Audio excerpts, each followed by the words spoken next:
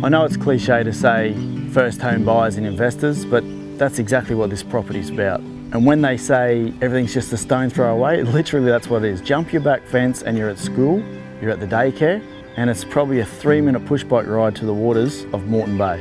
If you're out looking for an investment or a first home, there's a few things that you need to tick off your list. Let's go through some of the essentials that you would want in a property like this.